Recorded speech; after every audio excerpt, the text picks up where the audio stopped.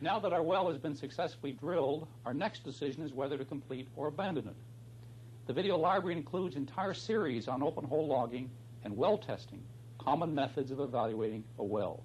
We won't spend any more time here on the evaluation techniques used to determine a well's potential. Instead, we shall continue to follow the activity at the drill site. Well, it looks like we made a good well. Our next step will be to run the final string of casing, the production string. I'll see you on the rig floor. Our well will be completed as a cased and perforated completion. That is, the production casing will be run through the productive interval and cemented in place. Then, after the cement is set, we'll selectively perforate the casing with the shaped jet charges in order to allow the formation fluids to flow into the well bore. Some alternative basic completion methods include the liner completion and the open hole completion. In a liner completion, the production casing is set above the producing zone. The bottom of the hole is drilled, and another length of small diameter casing hung from near the bottom of the production string down inside the well bore. This liner may be slotted and not cemented, or it may be regular casing which is cemented and then perforated.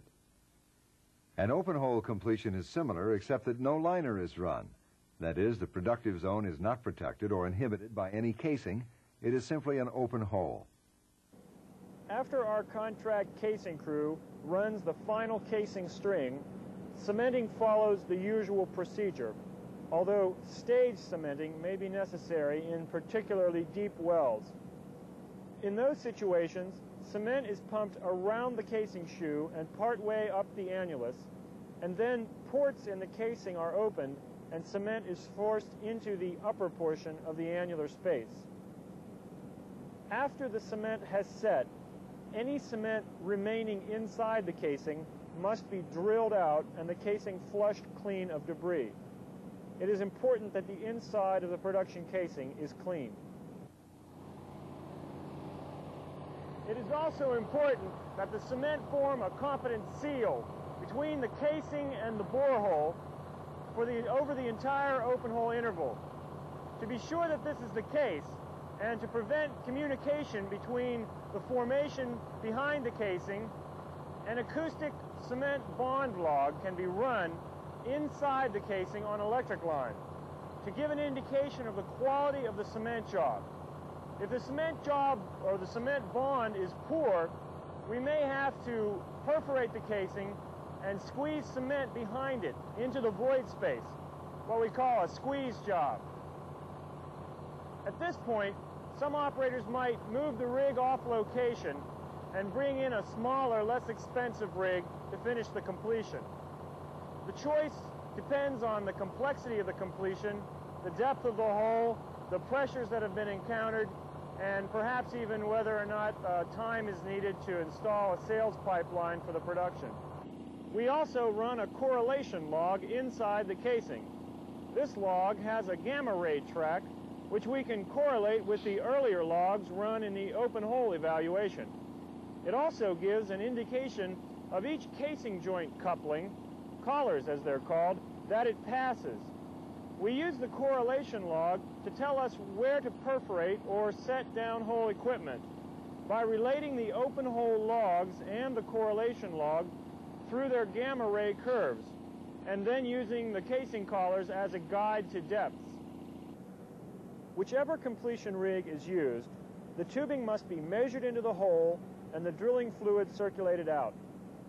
Perforating should be done with a clean, solids-free fluid in the hole if possible. If perforating is done at this time, the tubing is removed and the perforating gun is lowered and positioned according to the casing collars on the correlation log. The gun is fired and retrieved. If through tubing perforating is part of the completion plan, the perforating gun is lowered through the tubing or on the end of the tubing and fired after the well's surface flow control equipment is connected to allow the formation fluid to rush into the well and clean out the perforations. With the well perforated, it may now be time to stimulate the well by pumping acid into the formation to correct damage caused by mud or mud filtrate, particularly in sandstone reservoirs, or to actually enlarge the flow passages in limestone reservoirs.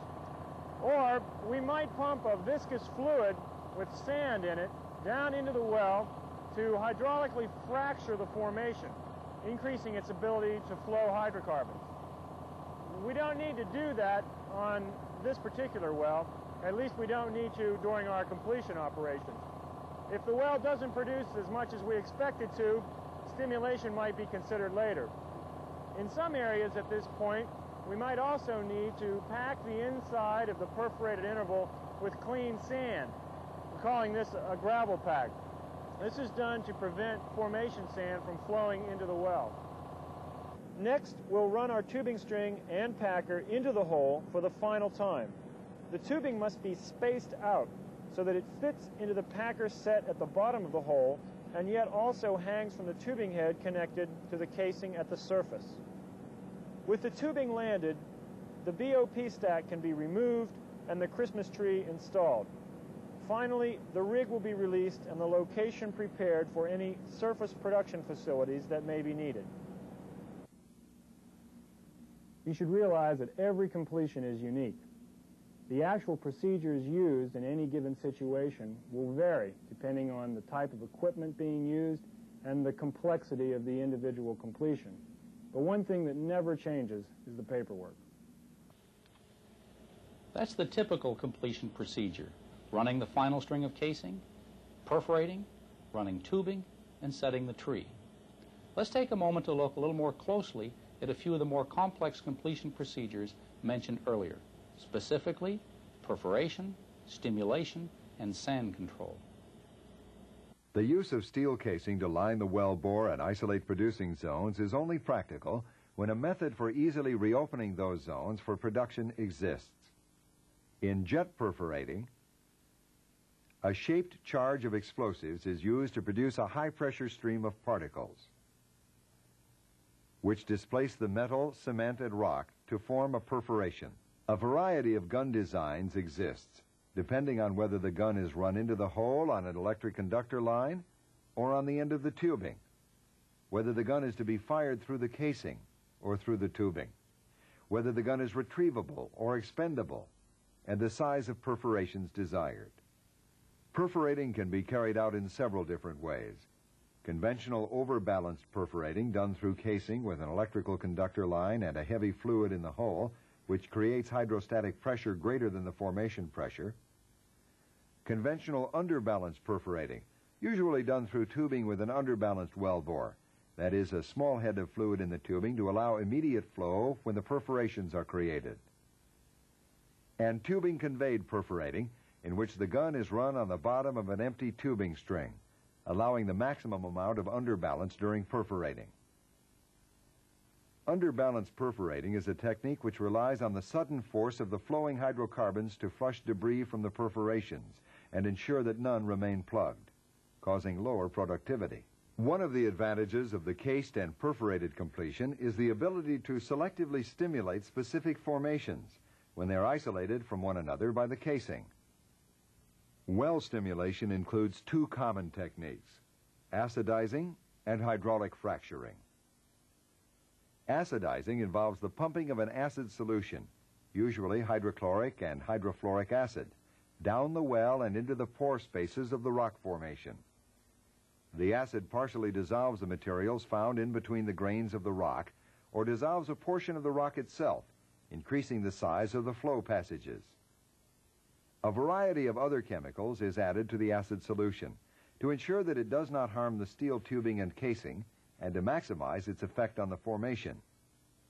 If the acid is pumped at a pressure great enough to fracture or split open the rock, it becomes an acid fracture treatment. Fracturing in general is another form of stimulation used to create flow passages in a rock where none or few exist. In hydraulic fracturing, a fluid is pumped down the well bore at pressure sufficient to cause the rock to split apart, usually vertically, allowing the fracturing fluid to enter. As the fracturing fluid is pumped into the fracture, extending it further from the well bore, a proppant material, usually sand, is carried along in the viscous fluid. When the pumping stops, the frac fluid flows back into the well bore, leaving the proppant to prop open the crack and prevent it from closing up completely. In this manner, a high permeability pipeline to the wellbore can be created, often extending thousands of feet out into the reservoir on either side of the well. Typically, a large amount of specialized equipment is required for a fracture treatment, particularly a massive one. The fluid and proppant must be steadily blended and sent to the rows of pump trucks which work together to pump the mixture into the well at a steady high rate and pressure.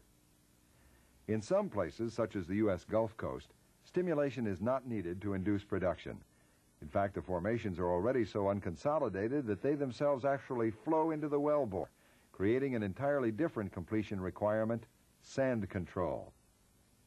Methods for controlling sand production have generally involved one of two approaches: a metal or sand grain barrier which screens out the formation sand but does not inhibit fluid flow into the wellbore, or an epoxy resin which is injected into the rock and hardens to form a consolidating binder for the formation sand grains. Metal screens or gravel packs work in a manner analogous to a large crowd of people trying to leave a theater through a small door. Each could pass through individually, but when several try at once, they form a bridge, preventing those at the rear from moving at all. In sand control, bridging methods employ wire-wrapped screens with openings carefully sized to allow the formation sand or gravel pack sand to be deposited against them. Gravel packs are designed based on the analysis of the formation sand grain size distribution, so that the screen in gravel pack sand will prevent formation sand movement, but not inhibit formation fluid flow. Sand consolidation techniques are best applied to shorter completion intervals, where precise placement of the epoxy resin is possible.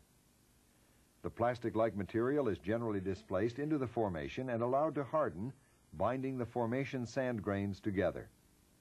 If the plastic is pumped too far into the reservoir, or if it isn't distributed over the entire interval, sand production will continue. On the other hand, if the plastic is under-displaced and left to harden inside the tubing, the well may not produce at all.